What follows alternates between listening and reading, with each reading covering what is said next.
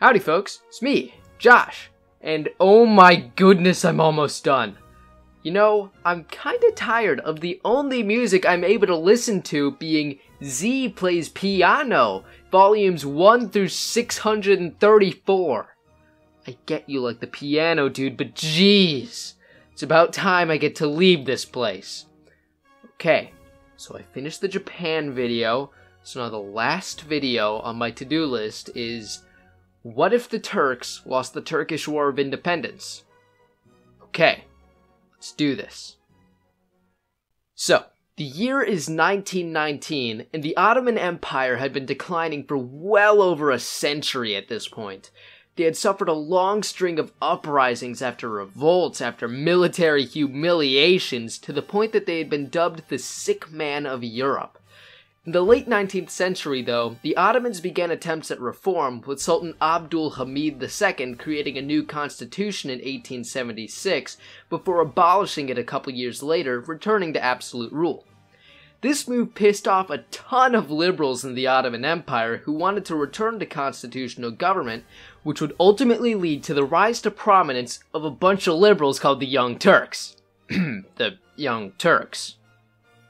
In 1908, the Young Turks would lead a revolution that would come to be known as the Young Turk Revolution, deposing the Sultan, who came back a year later before being deposed again, being replaced by his half-brother, Mehmed V, who only really acted as a figurehead for the new Young Turk government. However, with all of this chaos unfolding in the Ottoman Empire, several states in the Balkans decided to take advantage of the situation, with Bulgaria declaring independence from Ottoman vassalage and Austria-Hungary annexing their occupied region of Bosnia.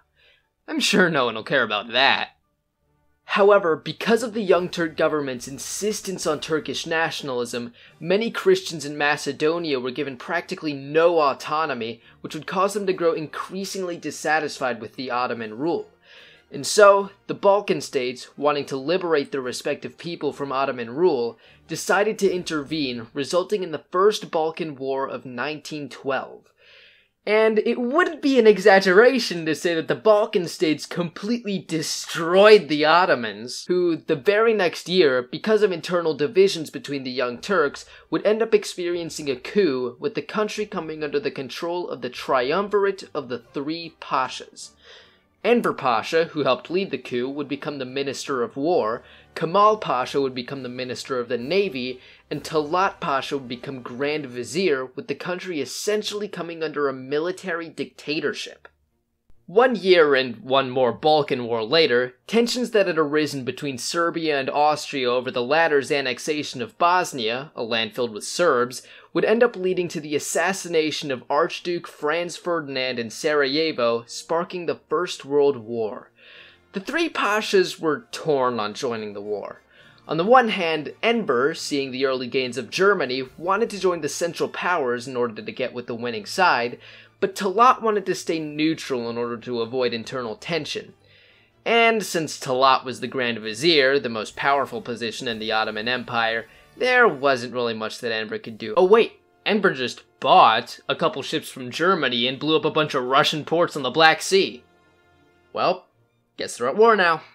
The Ottomans joined the war in October of 1914, and once again they were completely destroyed.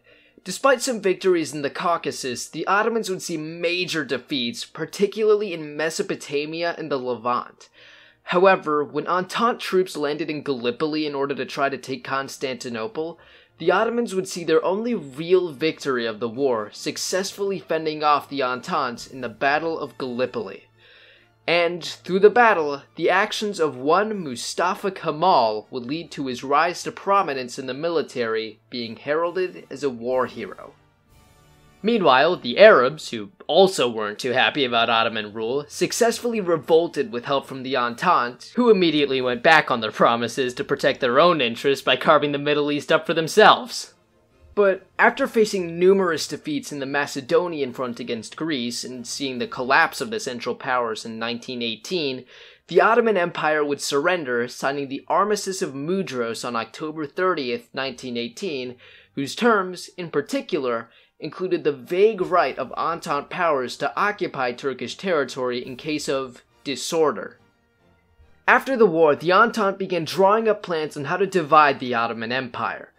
The lands in the Levant and Mesopotamia would be divided as per the Sykes-Picot Agreement, but the fate of Anatolia was less clear. The Entente powers had very conflicting interests in Anatolia, and disagreements would end up stalling the negotiations. However, despite the many different claims in the region, the one country whose claims meant the most to them, historically, ethnically, and religiously, was Greece. The Greeks had an intense rivalry with the Turks, stemming all the way back to the days of the Greek Byzantine Empire and the Turkic Seljuk invasions. And it would be in 1452 when the Ottomans, after conquering nearly the entirety of the Byzantine Empire, took Constantinople, destroying the Byzantine Empire, leaving the Greeks at the mercy of the Ottoman Turks, who would commit terrible atrocities against them. And the Greeks wouldn't regain their independence from their Turkish occupiers until 1821, when, after successfully rebelling against the Ottoman Empire, they created the Kingdom of Greece. However, many Christian Greeks were still under the rule of the Ottoman Empire, ultimately resulting in the creation of the Megali idea, that of a united Greater Greece whose territory encompassed all of Greece as well as Western Anatolia, where many Greeks still lived. And with the defeat of the Ottoman Empire and the subsequent resignation of the three pashas, a power vacuum would end up forming, with the Ottoman Empire coming into a state of complete anarchy. This was a major opportunity.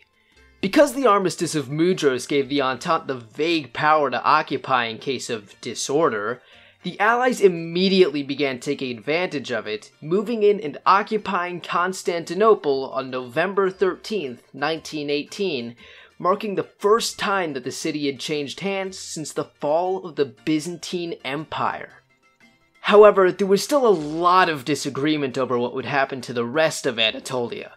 In particular, there was heavy disagreement between Greece and Italy as to who should occupy Western Anatolia. And when Greece landed the flagship of their navy at Smyrna, Italy retaliated by landing troops at Antalya, with Greece in turn responding by occupying Smyrna. After the Greeks landed at Smyrna and expanded out into the rest of the region, many Turks, who saw this, as well as other allied invasions into other parts of the country, as a threat to their national sovereignty, began fighting back in a guerrilla campaign, ultimately starting what would come to be known as the Turkish War of Independence. The young Turks, not wanting to give up their cause of liberal constitutional government and Turkish nationalism, began to reorganize into what would come to be known as the Turkish National Movement, which would then rally around famed general and hero of Gallipoli, Mustafa Kemal. The Allies, on the other hand, after finally working out their disagreements amongst each other, came up with what would be known as the Treaty of Sevres. Through the treaty, Greece gained eastern Thrace as well as an occupied zone in Smyrna where a referendum would be held on annexation. The Straits, with Constantinople along with it, would be put under an international zone. France and Italy gained spheres of influence in southern Anatolia, Kurdistan and Armenia would gain independence, and the Turks would only truly maintain a small rump state in northern Anatolia.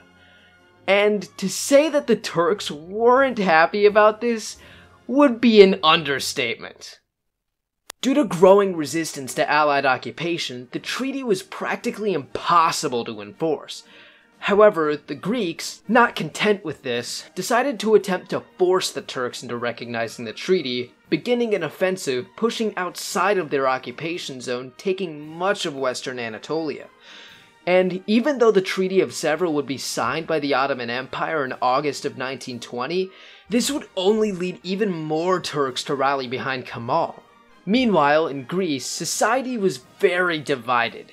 Ever since World War I, tensions in Greece began showing when then-King Constantine I, wanting Greece to join the Central Powers in order to support his brother-in-law, Kaiser Wilhelm II, put him at odds with the Prime Minister, Eleftherios Venizelos, who wanted to join the Entente in order to gain lands from Bulgaria and the Ottoman Empire. Constantine would end up dismissing Venizelos, who then decided to set up his own state in northern Greece, before, with help from the Entente, deposing King Constantine in favor of his son, Alexander, and reunited the country before joining the Entente. And the personal feud between Constantine and Venizelos would end up spilling out to their supporters, leading Greece to become heavily divided between royalists and Venizelists. Tensions would continue in Greece for the next few years, but it looked like things were finally beginning to calm down. Oh wait, a monkey just killed King Alexander who didn't have any kids. Now what? Tensions between the royalists and Venizelos spiked once again, with the royalists promising to bring peace to a Greece that had been at war for 8 straight years, defeating Venizelos in the elections that November before bringing back King Constantine. The Allies, though, weren't too happy about Constantine coming back, and so decided to stop giving aid to Greece, with France and Italy, who weren't too happy about what they saw as a British client state extending its influence into Anatolia, starting to give aid to Turkey, with the Bolshevik Russians doing the same. Meanwhile, the Turks had managed to secure all of their other fronts, and so began focusing on the Greeks. However, the Greeks would end up winning a major victory against the Turks when they took the strategically important cities of Afyonkarahisar, Kütahya, and Eskişehir.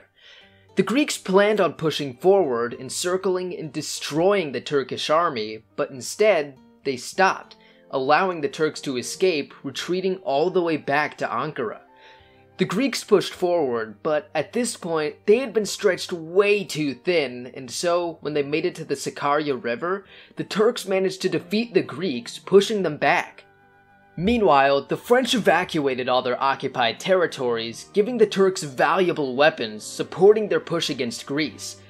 As the Greeks retreated and their defenses disintegrated, the Turks managed to push them out of Anatolia, retaking Smyrna in September of 1922, where they then committed brutal atrocities against the local Christian population, burning down the city and murdering upwards of 30,000 Christians, including the Archbishop of Smyrna. Later that month, seeing the disaster that had unfolded in Anatolia, Venizelist officers led a coup against King Constantine, again, this time replacing him with his other, less dead son, King George II, with Constantine dying only a few months later in January of 1923. All the while, Turkish troops began pushing towards Constantinople, with Britain vowing to defend the region. However, as Turkish troops began to push towards the city and Britain sought to defuse the situation, the Greeks were made to withdraw from eastern Thrace, leading Kemal to open peace talks, signing the Armistice of Mudanya. The Treaty of Lausanne would end up being signed in 1923, replacing the Treaty of Sevres, defining the borders of modern Turkey. And the Turkish government in Ankara would end up deposing the last Sultan, Mehmed VI, and abolish the Ottoman Empire, bringing an end to the over 600-year-old empire, being replaced by the Republic of Turkey. In Greece, the monarchy would end up being abolished by the Venizelist government the next year, before being restored in 1935 and abolished again in 1973, with the country remaining a republic ever since. And tensions between the two countries have remained high even up to the present day. But what if that changed? What if, in an alternate timeline, the Greeks had managed to encircle and destroy the Turkish army after taking Kütahya and Eskişehir and continued on to Ankara? With the Turkish military completely decimated and the Greek troops pushing towards the capital, all hope for the Turks would be lost, who would then be forced to negotiate. The Treaty of Sevres would end up being enacted, with each country gaining their designated areas, and Smyrna likely voting to join Greece, due to the large Greek population in the region, and many Turks likely fleeing the Greek occupation. With victory in the war, Constantine wouldn't end up being deposed, but would still probably end up dying anyway, once again being succeeded by George II. However, in this timeline, the royalists, who would likely gain greater support from this victory, would remain in control of the government, meaning Greece never ends up becoming a republic. However, divides would still end up springing up again within Greece, as the issue of Constantinople becomes evident. Many in Greece saw the incorporation of Constantinople as the final step in the realization of the Megali idea, leading them to push for the incorporation of the city during the Paris Peace Conference, though the idea ended up being rejected by Britain, who didn't want Greece to threaten its dominance in the region in the Mediterranean. However, as many in Greece began pushing for the incorporation of the city once again, this would end up driving a wedge between them and Britain, who weren't willing to give up the region. This issue would once again lead to divides sprouting up within Greece, with one side wanting to abandon Britain in hopes of retaking Constantinople, with the other side wanting to maintain their alliance with the power that had given them so much already. In Turkey, on the other hand, tensions would continue to boil over, with the Ottoman Empire still being dissolved, and, with heavy Soviet influence in the region, likely end up falling to a communist regime in Turkey, establishing the Socialist Republic of Turkey. This new government, with support from the Soviet Union, would take a very heavy stance against Western occupation of their territory, and so would very likely attempt to force occupying powers out of their territory. However, France and Italy, not wanting to give up their check on British power in the region, nor wanting to give up any land to the Soviets, would refuse, with the Turks, supported by the Soviet Union, attempting to force them out, ultimately resulting in a war between the West and the Soviet Union sometime in the late 1920s. The West, likely gaining the support of such powers as Weimar Germany and Poland, would very easily defeat the pre-industrialized Soviets, pushing across Eastern Europe, Anatolia, and making landings across the Black Sea. After the war, the Allies would remove the Bolshevik government of Russia, replacing it with a Western democracy. Greece would likely annex more Turkish territory, as France and Italy annexed their occupied zones, with Turkey becoming a British protectorate. However, as this war, as well as the Great Depression, take a toll on the European economies, fascism would once again find itself arising in the many European nations rocked by the crisis. Particularly, Russia, who had had a long history of authoritarian governance, would once again find itself coming under authoritarian leadership, wanting to retake their old lands in Eastern Europe. And, in Greece, many people would begin to align themselves with Russia, who had historically supported a Greek state in Constantinople. The country would likely find itself on the verge of another national schism between the pro- and anti-British factions, with Britain and Russia giving their support to their desired faction. And so, as tensions arise between the great powers of Europe, the world once again finds itself on the cusp of another great war. Oh, I am done. So, thanks for watching today's video. If you did, make sure to subscribe to Mr. Z, and maybe head on over to my channel too to see more content just like this. Okay, that's it. I'm out of here. Well, till next time, see ya.